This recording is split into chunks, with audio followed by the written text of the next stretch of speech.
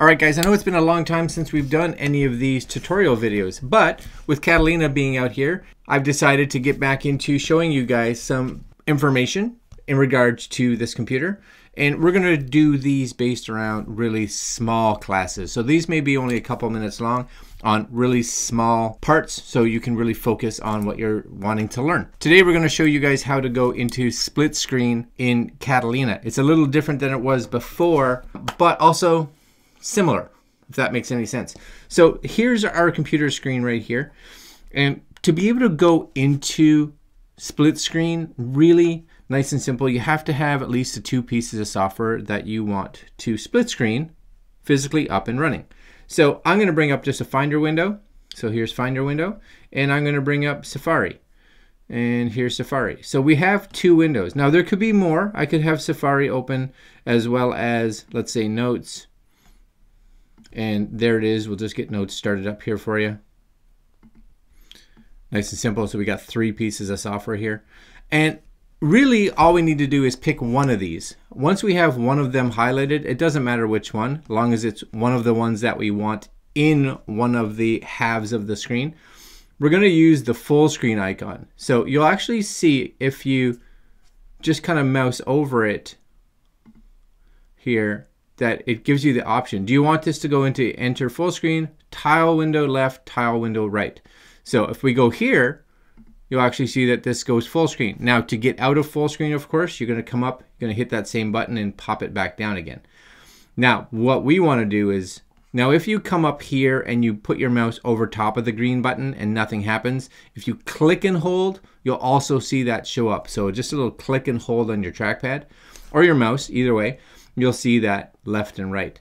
So if I want to put this in my left, all I'm going to do is click, let go. You'll see this come up on the left and it fills up the screen here. But on the right hand side, you'll actually see these two pieces of software that I had previously opened. And at this point in time, I could choose which one I want and be like, oh, I would like my Finder. And it just clicks on it and it fills up. Now, once these are filled like this, you and I can grab this little center column right there, and it's got to be on this little line, and you and I can resize.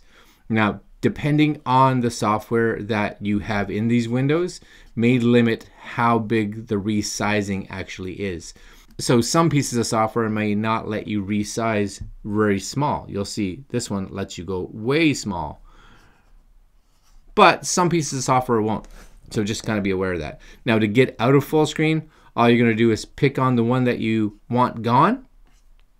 Go up to the top again, back here. So the red button will be able to shut down that window. This, you'll see the same thing. It says, do you want to exit full screen? Yes, I do. Click. It comes out of full screen. Now, the one thing you'll notice is that the other piece of software is gone because we have these two. But where's that third one? Where is Finder? Finder's gone. Now Finder, you'll see, has been placed over on the desktop that way, which is where that full screen is gone. So if you do have a trackpad and you take your three fingers, you can just kind of slide it and you will see that come back up again. So it comes up that way. So once you're here, you're in that full screen mode and you can come up here and exit out. And this one comes out as well. Now, if you don't have a trackpad, for instance, you can use your keyboard. So on your keyboard, if you hold your control button down, this is the control button over here, there's only one on the left hand side, control, you can use your arrow keys. So your arrow key to the right will actually move you to that screen back and forth. So nice and simply back and forth between those two. Once you're here, you can come up to this one and get this one to exit out of full screen as well. And now you're back to normal. All right, guys, that's a quick look at going into split view, split screen, whatever you want to call it, on the Mac, Catalina. All right, guys, we'll have a new tutorial video for you guys soon.